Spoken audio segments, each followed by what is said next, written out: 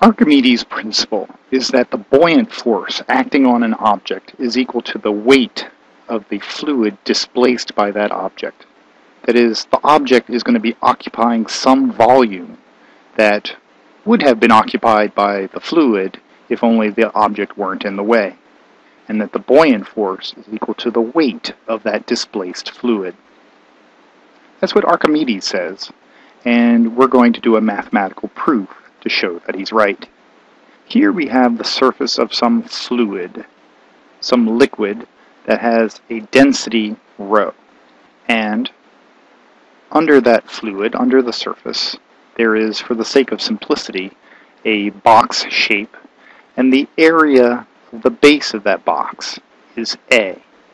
The height of the box is h, and the height of the surface of the water above the top of the box I'm calling h top, and the depth to the bottom of the box, or the height of the surface above the bottom of the box, is h bottom. Now, to understand this proof, there are several key ideas that you need to already know. The first of these is that pressure, by definition, is force over area.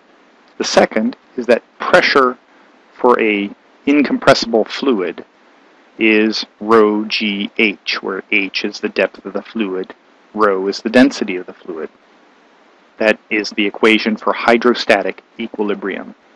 And the third thing is that density, by definition, is mass divided by volume. So let's go ahead and start our proof. Key to this idea here is hydrostatic equilibrium, that the pressure, the deeper you go down in the fluid, is greater. And so the fluid pressure is pressing in on all sides of this box. But the key idea is that the pressure pressing in on the bottom of the box is stronger than the pressure pushing down on the top of the box.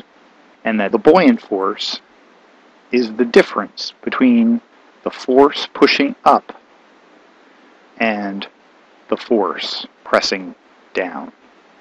Now, what is the force pressing up and the force pressing down? We need to look at our equation for pressure here, our definition of pressure.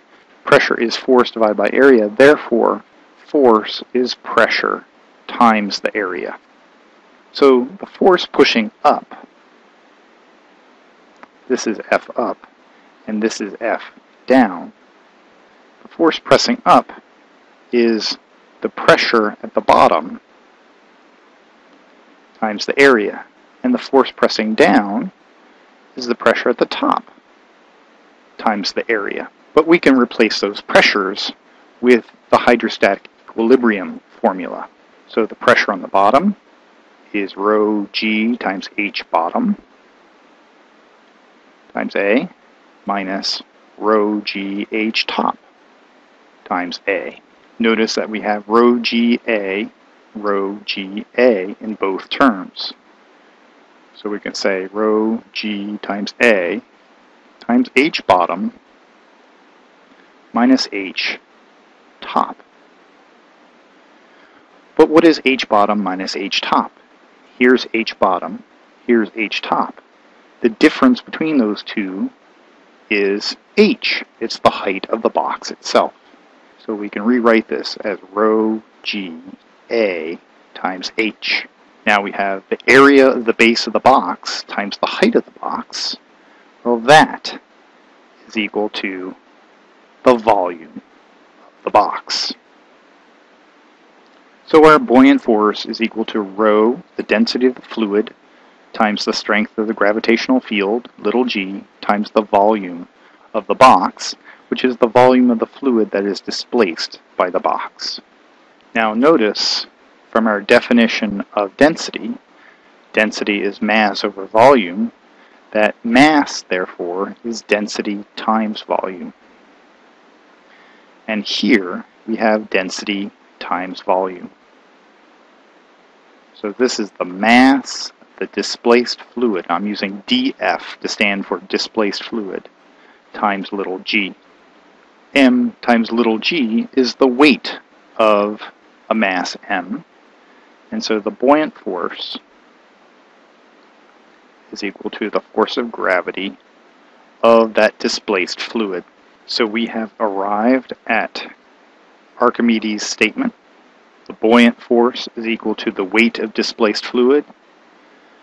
But this formulation right here is probably the one that you're going to use most often, because this is what allows you to actually calculate the magnitude of the buoyant force acting on an object if you know the density and the volume that is displaced.